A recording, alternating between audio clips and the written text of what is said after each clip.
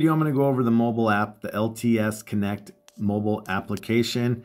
Once you have it installed and configured, you should get to a screen that's just like this. I'm going to be looking at and going into the new device 01. Now from this screen, you'll notice that you can see kind of like a thumbnail image. That's just going to be basically an indicator that's going to let you know which camera, if you wanted to select one, that's going to give you the image, and so you know which one it is. These aren't actual real-time images. They're kind of just thumbnails that kind of update accordingly. Okay, so if I wanted to select this camera, I can see that it on the camera says third floor elevator. If I select it, it's going to bring me to the live view of the third floor elevator. Pretty handy. Another thing that you can do is you can turn your camera sideways. It's going to give you the full view. If I select the screen by hitting the screen, I can go down to where it says SD and put it to clear. Now what that does is that brings you to the main stream. There's actually two streams that are going on. One is a substream that's going to be a lower resolution. That's really for just allowing for lower bandwidth requirements, especially when you're streaming across the internet or maybe using your LTE cell phone signal. Okay, if I want to switch that back, I just select the screen, hit the HD and put back to fluent, and that's going to give you the substream.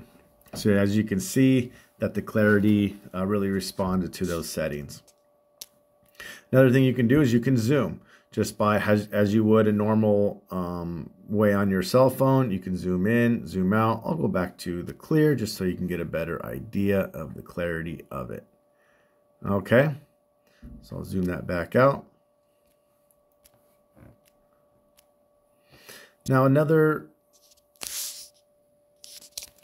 other thing that you can do is I'm going to hit back, the top left, and so that's just me selecting one camera at a time. If I wanted to bring all of them up, for the most part, the bulk majority of them, I can hit new device, the actual name right there, and it's going to bring up all the cameras. It's going to give you a 4x4 view, which is going to be 16 cameras. If you go beyond 16 cameras, just simply swipe right and then you'll get the next page of cameras. And then again, from here, you can do the exact same thing. You can just double tap a camera if you want to view it. And then the same functionality applies as far as turning this sideways, selecting the screen. You can zoom in, zoom out, select SD, put it to clear, and they get that clearer image.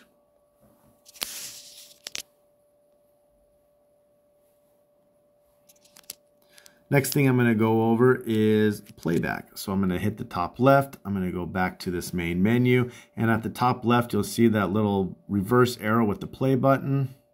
I'm going to select that. Now, on most of yours is only going to have one device. So let's just say that your one device was town place in, perhaps. Then you will select the arrow down. Then you'll have a list of all the cameras that you can go back and playback. So I'm just going to select first floor elevator, and I'm going to hit start. At the top, you'll notice that it says playback date, 9/26, playback time. That's going to give me right back to basically 12 a.m. If I wanted to change that, I can just go to 9:25. Again, pick my playback time. That's going to be the start time. Right now, I'm just going to keep it at 12 a.m. And I'm going to hit start playback, and it's going to load. And what you're going to notice on the very bottom, you'll see that there is a bunch of red. That is basically indicating that there was motion detected at that time. Okay, again, same thing applies. You can turn it right. You can zoom in. You can zoom out. And you can tilt it back. Ideally, you'd probably want to look at this with one camera at a time, just because of bandwidth and other requirements that would be necessary. If you do want to kind of look at more of the cameras at the same time, I would advise you to do it from the actual NVR itself, which we can provide other training on that as well. That is the app in a nutshell. If you have any questions, please do reach out. Thank you.